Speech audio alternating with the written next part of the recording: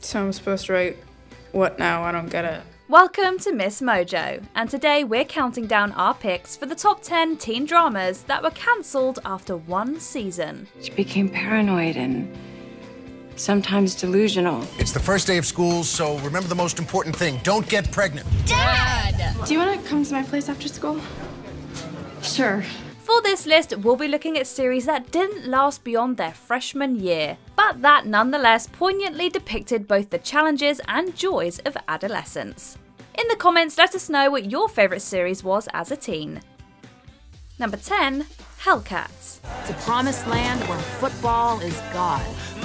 And where there's football, can cheerleaders be far behind? Inspired by author Kate Torgovnik's novel Cheer Inside the Secret World of College Cheerleaders, Hellcats was one of the most anticipated series of the CW's 2010 fall lineup.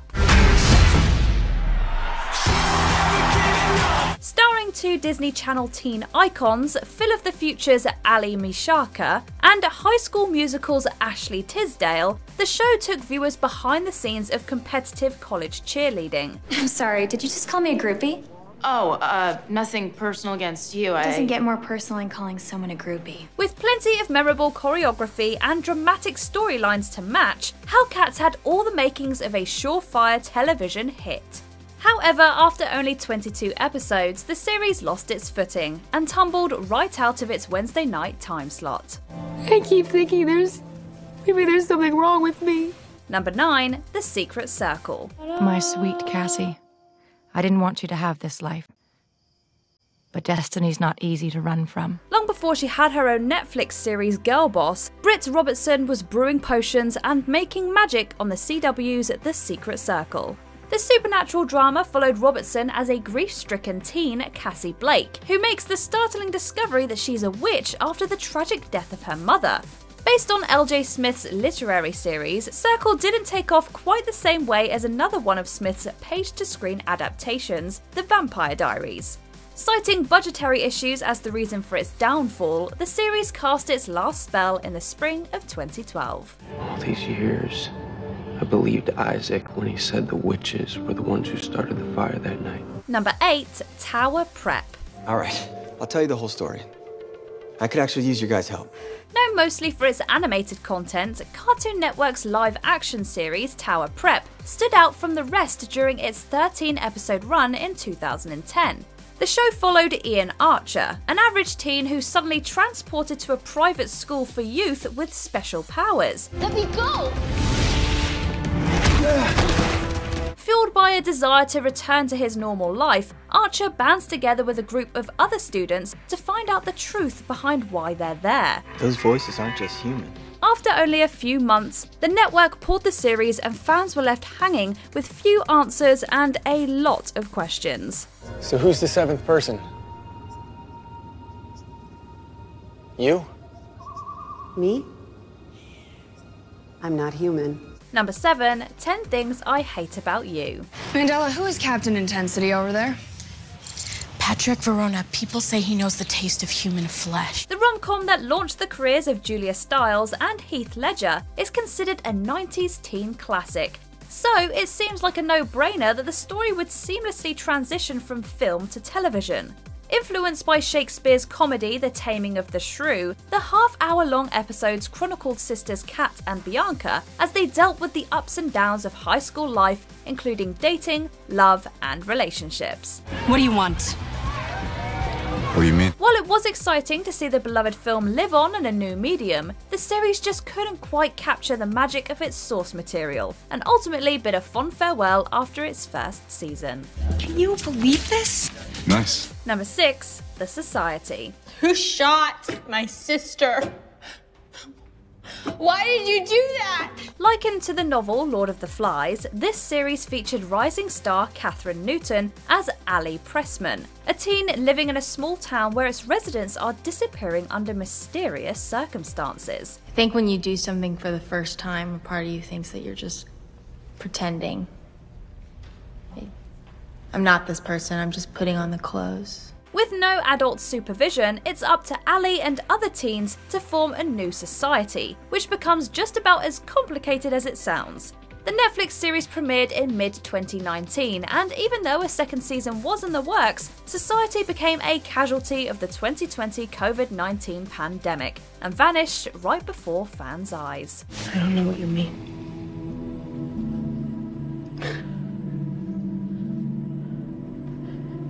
You tried to kill me. Number 5. Everything sucks. What merchant of deceit has sold you such untruths? In thy sleep, when thou didst dream, thou didst chirp infidelities. This original Netflix series certainly lived up to its name during its one-season stint on the streaming service.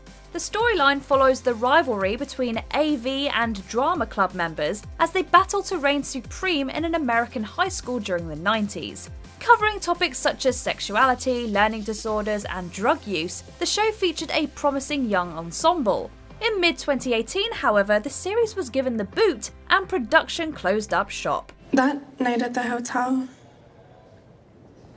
the things you said, that you thought I was perfect.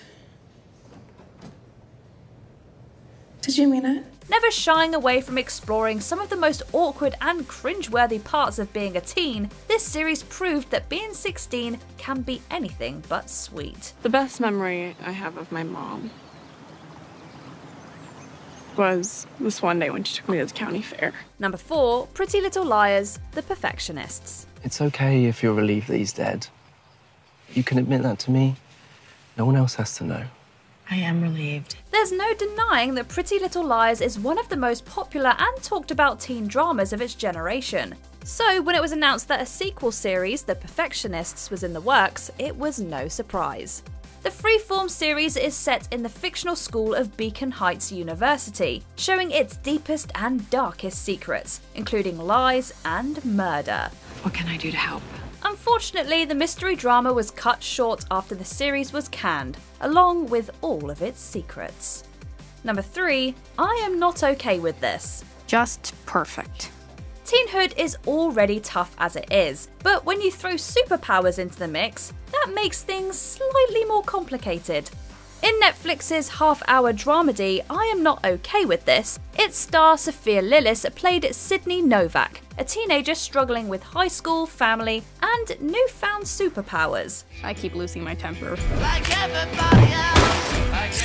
I don't want to, but it just spills out. Based on a graphic novel by writer Charles Forsman, the series was chock full of dark humour, special effects, and an engaging storyline, making it seem almost bulletproof. However, despite receiving mostly positive reviews, the series was shelved as a result of the COVID-19 pandemic, and fans were definitely not okay with its untimely departure.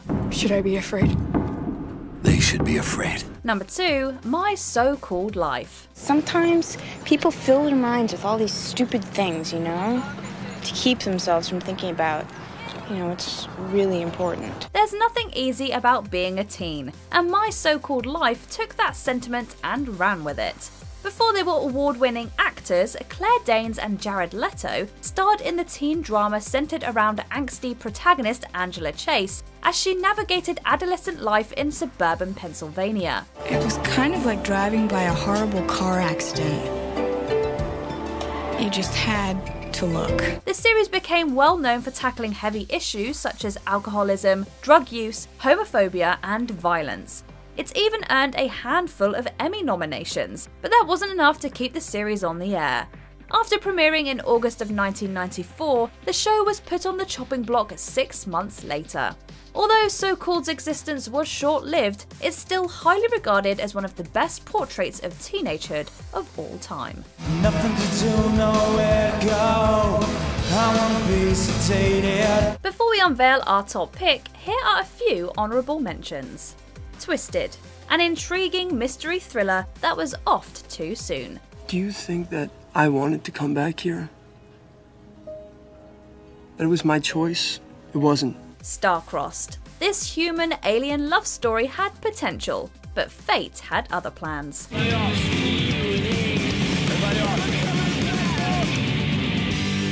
Huge. A group of teens attends a summer weight loss camp. Why does the time move forward and never end? Why can't I somehow become a child again? Malibu Shores. Aaron Spelling's soap opera was a guilty pleasure. Feels like we just left. Yeah, funny. Feels like we've been gone forever. Teenage Bounty Hunters. The comedy drama was a hit with critics, but failed to track down a larger audience. You could have rescheduled your date, Blair. Oh, yeah? You could have fake sick like that time in French class when you claimed you had alien hand syndrome. But no, as always, you went for the highest level of drama possible. Before we continue, be sure to subscribe to our channel and ring the bell to get notified about our latest videos. You have the option to be notified for occasional videos or all of them. If you're on your phone, make sure you go into your settings and switch on notifications. Number 1. Freaks and Geeks. And the stupid priest says I can't come in. You can't wear stuff like that at church, man. Why not, man? It's church. Supposed to forgive people there. It's hard to name a one-season series that earned more critical and public acclaim than Freaks and Geeks. The series from Paul Feig and Judd Apatow launched the careers of household names such as James Franco, Linda Cardellini, Seth Rogen, Jason Segel, and Busy Phillips. The story followed siblings Lindsay and Sam as they dealt with the politics of life as high schoolers in the early 80s. Probably just jealous. Lindsay, tell your brother what a beautiful body he has. Mom? Lindsay? What? After only 12 episodes, the series was cancelled despite the creators already having filmed 18 episodes. In the 20-plus years since the series was canned, its legacy has culminated in cast reunions, successful syndication, and a 2018 behind-the-scenes documentary. While it's sad that the series' life was cut short, its legacy proves that the plight of adolescence transcends generations. We don't have IDs and the band's playing tonight. It's my only connection. Yeah, I don't know anybody. Wait, I think I might. Do you agree with our picks? Check out this other recent clip from MsMojo. And be sure to subscribe and ring the bell to be notified about our latest videos.